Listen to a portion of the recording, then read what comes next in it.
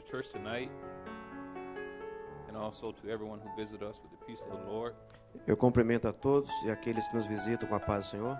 And in reverence of the scriptures tonight, Em reverência à leitura, we're asking those who are able to stand, eu peço àqueles que puderem estarem de pé and let us open up to the book of 1 Corinthians, e vamos chapter, abrir nossas Bíblias. chapter Primeira 12, carta de Paulo aos Coríntios, capítulo 12. verse 4. 1 Corinthians 1 Coríntios 12, verso 4.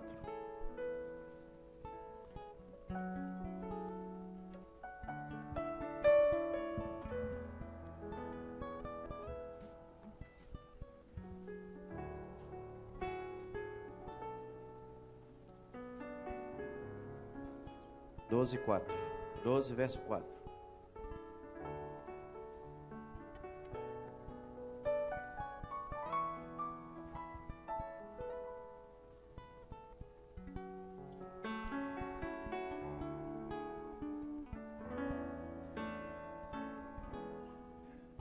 verse 4, and it reads, "Now there are varieties of gifts, but the same Spirit.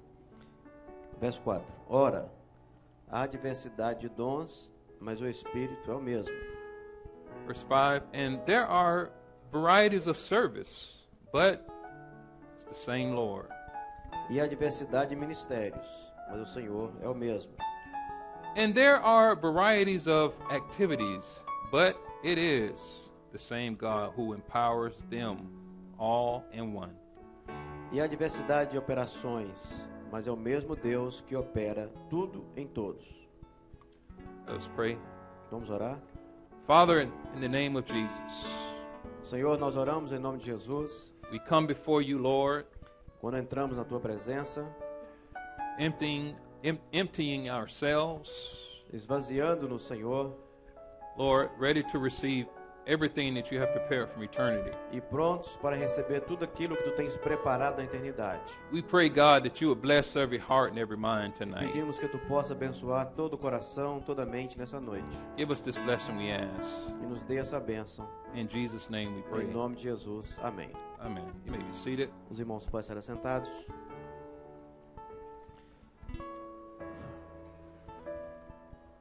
Brothers, 1 Corinthians, Irmãos, primeira carta aqui aos Coríntios, in this chapter in particular, em particularmente nesse capítulo, it is the Apostle Paul.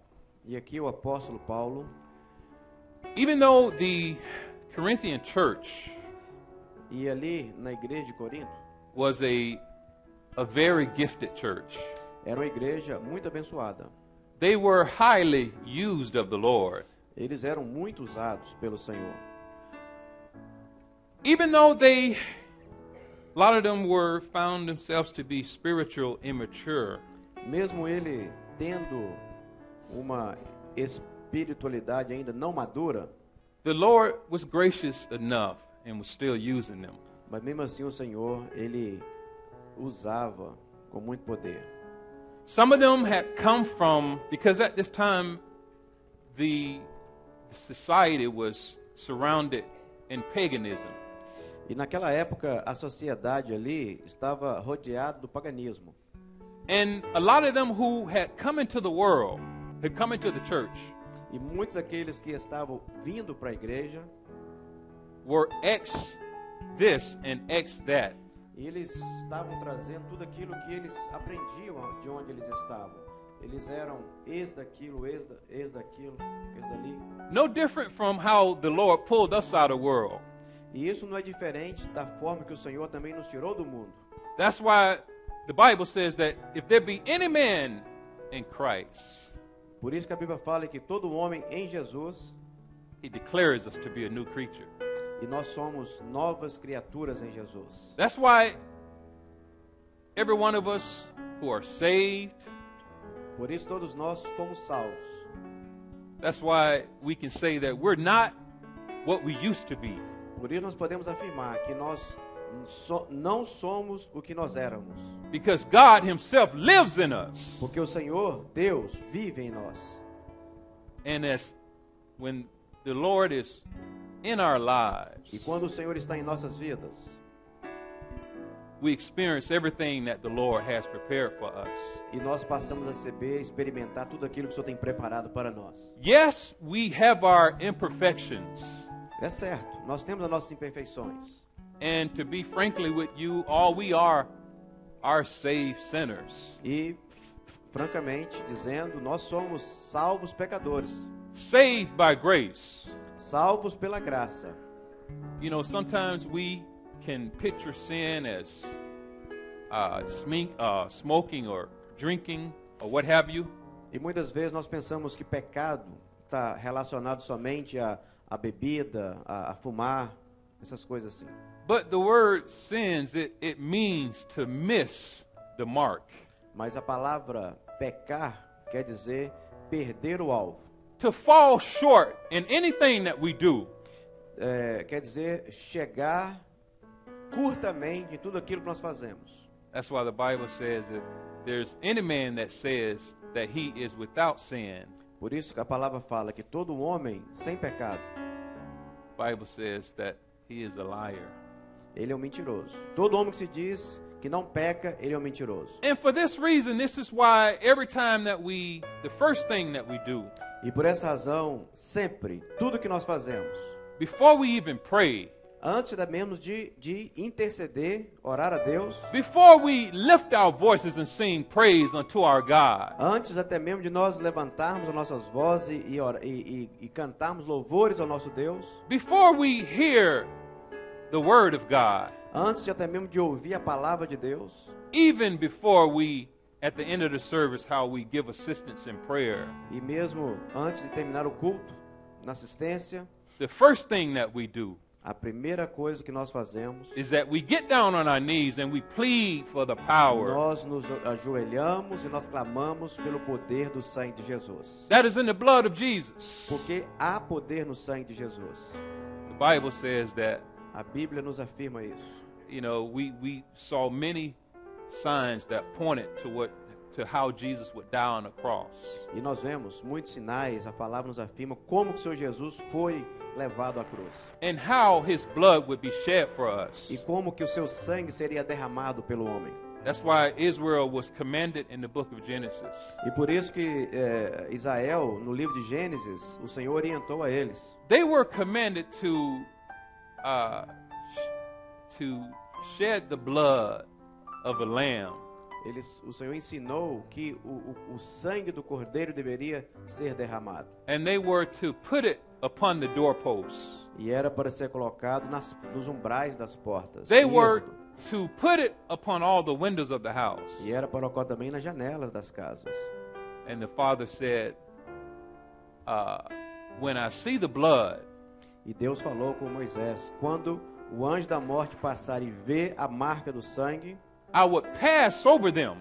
e o anjo passaria sobre aquela casa. Anyone that did not have the blood upon the doorpost, E todas aquelas casas que não tivessem a marca do sangue nas suas portas, the angel was committed to put them to death.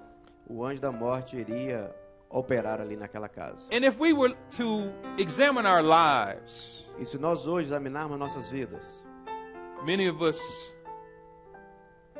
experience many things in the run of a day, in the course of a day. e nós vemos que nós fazemos muitas coisas durante o nosso dia. And we that love the Lord, E nós que amamos o Senhor, it's not intentionally that we sin against the Lord. muitas vezes pecamos intencionalmente. But somewhere along the line, Mas ao longo do dia, it happens. acontece. Even if there is a sin that is not outwardly committed, Muitas vezes até mesmo um pecado que nós não fazemos através de atitudes. there's sometimes what dwells in our heart. It is sin. Mas existe aquilo, o pensamento, o desejo do coração, isso é um pecado.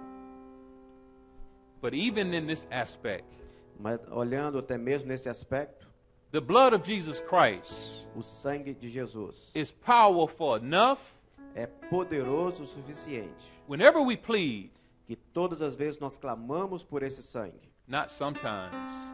Não somente algumas vezes, But it always puts us back in fellowship with God, mas todas as vezes nos coloca novamente em comunhão com Deus, giving us the condition to be blessed of Him. nos dando a condições novamente de sermos abençoados por Deus. And that's why we that are in the body, E é por isso que nós estamos no corpo. it is the safest place Aqui é o lugar mais seguro.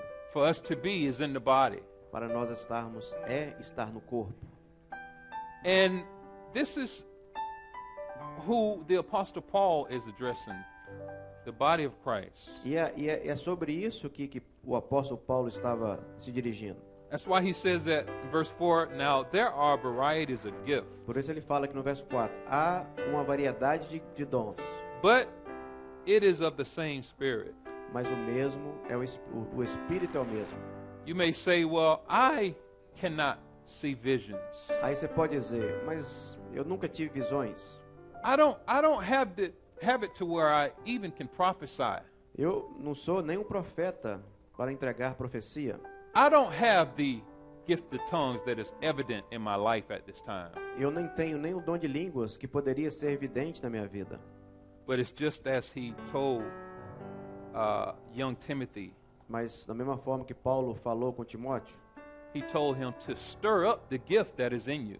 ele disse que ele deveria colocar para fora o dom que estava sobre ele. Because the moment that we accept Jesus in our lives, Porque a partir do momento que nós aceitamos Jesus em nossas vidas, the Holy Spirit, He comes and He lives in us. o Espírito Santo passa a habitar em nós. And it's in the body of Christ to where our spiritual gifts are developed. E é no corpo de Cristo, dentro da igreja, que os dons do Espírito Santo são fornecidos. It is also in fellowship with everyone. E é também em comunhão com os irmãos. This is how we receive our strength. E é dessa forma que nós somos fortalecidos por Deus. Because the Bible says that wherever there is unity, there will be strength. Porque a palavra nos fala que aonde há unidade, há a força. Whenever we come into the house of the Lord, Toda vez que nós entramos na casa do Senhor, the Lord, He knows each and every one of our o needs. Senhor conhece exatamente cada um das nossas necessidades. And by the work of the Holy Spirit, E pelo trabalhar do Espírito Santo, He always addresses them. Ele sempre supre as nossas necessidades. And He says in verse 5, and there are varieties of service, E no verso 5 diz também que há variedade de ministérios. but it is the same Lord. Mas o Senhor é o mesmo. That's why the praise group, that's the type of service. Por isso que o grupo de louvor aqui é um louvor a Deus. Of É the Lord. serviço a Deus. The teachers, that is a service of the Lord. E também aqui as professoras também é um tipo de trabalho, de servir a Deus. Even the brother that stands at the door, that is a service E até mesmo o irmão que fica à porta, ele está servindo também. of the Lord. Servindo, cultuando ao Senhor. And whenever we find ourselves in the service of the Lord, E toda vez nós nos encontramos na presença do Senhor, by the power of the Holy Spirit, pelo poder do Espírito, He sustains us. Ele nos sustenta. And keeping this fellowship with the Lord, E nos mantém em comunhão com o Senhor. the things of this world, As coisas deste mundo it becomes dim. começam então a ficar enfraquecidas, And He says that, apagadas. and there are varieties of activities. E continua. E há a diversidade de operações. But it is the same God who empowers them all Mas o mesmo Deus opera em tudo e em todos. and everyone. Em todos nós. As we continue to meet E à medida que nós nos encontramos, and we grow into the presence of the Lord, e nós nos aprofundamos, crescendo na presença do Senhor, more and more the Lord releases o Senhor passa então a abençoar ainda mais. more of a closer fellowship with Him. O Senhor passa a nos trazer numa proximidade muito maior com Ele. That's why He said to live in the Spirit. Por isso a palavra fala que devemos viver pelo Espírito. In other words, make it a lifestyle to live in the Spirit. E isso quer dizer que nós devemos ter um estilo de vida no Espírito. Even away from the church, He tells us Mesmo fora da igreja. to live in the Spirit. Devemos viver no Espírito, até mesmo fora da igreja. Well, what does it mean to live in the Spirit? Então, como é isso? Viver no Espírito? It is always to have fellowship with the Lord. É sempre estar em comunhão com o Senhor. Whether it's reading at home, Se você pode estar lendo na sua casa, whether it's singing at home, cantando na sua casa, whatever it is, He tells us to live in the Spirit. tudo que você venha a fazer, faça pelo Espírito. And one thing He promises that E a promessa do Senhor é, whenever we live in the Spirit, se vivermos no Espírito, we will gratify the flesh. nós iremos gradativamente matar a carne. Well, I have a problem in my flesh with this area of my life. Você pode dizer, eu tenho um problema com a carne em uma área da minha vida. You may say, I have a problem with that area in my life. Essa área da minha vida, ainda eu tenho dificuldades ainda. It's the same answer, live in the Spirit. E a palavra é a mesma, viva pelo Espírito. You know, it's interesting, King David, Interessante dizer que o rei Davi, prior to him taking his throne, antes dele assumir o reino, he defeated a lion and a bear with his hands. ele ainda jovem, ele ainda venceu um leão e venceu um urso. He defeated it because it was already prophetically defeated. Ele venceu porque profeticamente eles já estavam vencidos. The bear talks of the world. O urso fala do mundo. You know, because that's what a bear does when he fights.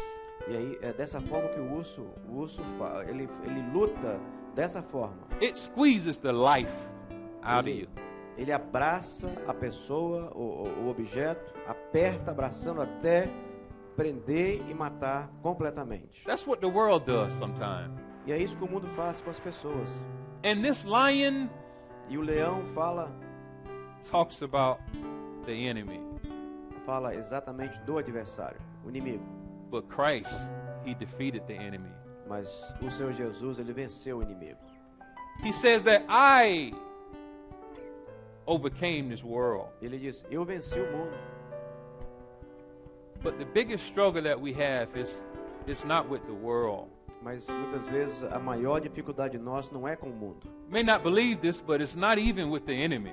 Você pode até não acreditar, mas não é nem mesmo com o adversário. The biggest battle that us believers we face A maior batalha nossa, crentes, temos, it is ourselves. It is the flesh. é com nós mesmos, com a carne. This is why David, E por isso Davi, he had to use the means of grace. ele usou os meios de graça. He had to use what was given by the Holy Spirit Ele usou aquilo que foi dado pelo Espírito Santo to defeat this giant. para vencer Golias, o gigante Golias.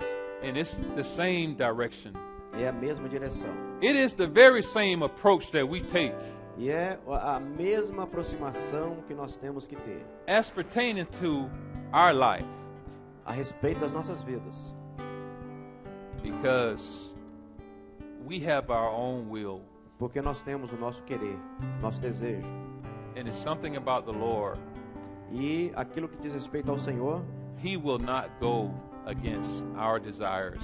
e o Senhor de forma alguma nos forçará, Ele irá contra aquilo que é o nosso querer. But we say tonight that Mas nessa noite nós dizemos aqui, we have fellowship with the Lord nós queremos ter comunhão com o Senhor, through the blood of Jesus Christ. através do sangue de Jesus. And as we are praying for the prophetic service tonight, E à medida que nós orarmos por esse culto hoje à noite, this is exactly in the spirit what the Lord showed. e exatamente isso, através do Espírito que o Senhor nos mostrou. He showed a garden that was up here by the pulpit. O Senhor mostrou um jardim que estava aqui, na igreja. And in this garden it had different types of flowers, E nesse jardim different sizes. podia ver flores de diferentes tamanhos. Some were shorter, Alguns eram pequenas, some were taller than others. outras eram um pouco mais altas. But it's something that happened Mas em um determinado momento alguma coisa aconteceu. that as we had gone into our pleading at the beginning of the service, E à medida que nós começarmos o culto, no clamor pelo sangue de Jesus, era visto através da visão, in our pleading the blood of Jesus, que através do nosso clamor, every flower, todas as flores, the flower represents us tonight. e as flores aqui, elas representam cada um de nós. The blood of Jesus Christ made us all level. E através do clamor pelo sangue de Jesus, todas as flores alcançavam o mesmo tamanho. No matter what may have been committed against the will of the Lord today in Não our lives, importa aquilo que foi feito hoje que desagradou o Senhor nas nossas vidas. the blood of Jesus Christ has reconciled us once again. O Senhor Jesus nos redimiu mais That's- uma vez. That's why sometimes even when we miss the pleading Por isso, entering the service, muitas vezes é importante quando nós perdemos o clamor. it's good for us to sit down and plead the blood of Jesus Christ. É importante que você entre aqui, se possível, antes do clamor. Mas Because- se você perder, clame, mesmo sentado. Because in the pleading, this is where the Lord receives our lives once again. Porque é nesse momento, no momento do clamor, é que o Senhor nos faz novamente dignos de receber a bênção dele. And it's interesting because it is exactly what happened in the vision. E é exatamente isso que o Senhor mostrou através da visão. Because when the pleading went forth and every flower was level, Porque na visão, todas as flores ali, elas eram niveladas, no mesmo tamanho. there was a hand that came from eternity E depois vinha uma mão que vinha da eternidade and received us all. e pegava todas essas flores. It's interesting because this hand did not come until the pleading was met. E é interessante que a mão vinha logo depois do clamor, depois do culto. This is the blessing that we have Essa é a bênção que nós temos. whenever we plead the blood of Jesus. Toda vez que nós clamamos, nós somos abraçados pelo Senhor. Blessed be the name of the Lord. Louvado seja o nome do Senhor. We talked a little bit about how the blood Nós falamos aqui sobre o sangue de Jesus, restores us. da forma que ele renova as nossas vidas, restaura as nossas vidas. But this is why Christ, he shed his blood. E é por isso que Jesus derramou ali o seu sangue, So every man, woman, para que todo homem e mulher, boy or girl criança, could have fellowship with the Father. possa ter comunhão com o Senhor, com o Pai. We say tonight that the blood of Jesus Christ, E nós podemos afirmar que o sangue de Jesus, it has power, existe poder no sangue de Jesus. powerful enough to transform absolutely anyone's life. Poder suficiente para transformar qualquer vida. No matter what sin was committed. Não importa o pecado que você cometeu. We say that the blood of Jesus, it has power. Há poder no sangue de Jesus. Say, Lord, I keep falling short. Você precisa confessar isso. Senhor, eu continuo errando. The blood of Jesus Christ, it has power. Mas eu creio que há poder no sangue de Jesus. And this is why we plead. E é por isso que nós clamamos. Anyone can have salvation. Qualquer um pode ter salvação. How does one obtain salvation? Como que o homem alcança salvação? Just believe on the one who was sent, which is Jesus Christ. Basta acreditar naquele que foi enviado, que é o Senhor Jesus. Believe that he shed his blood. Acreditar que ele derramou seu sangue. The Bible says that you will be saved. E a Bíblia nos afirma que então nós seremos salvos. At that very moment. Naquele exato momento. And this is when we come into the body of Christ. E é por isso que nós passamos a viver no corpo de Cristo. And we grow and we mature in the things of the Lord. E nós crescemos, nós nos amadurecemos nas coisas do Senhor. Blessed be the name of the Lord. Louvado seja o nome do Senhor. At this time, let's have glorification. Vamos ter uma palavra de glorificação ao Senhor.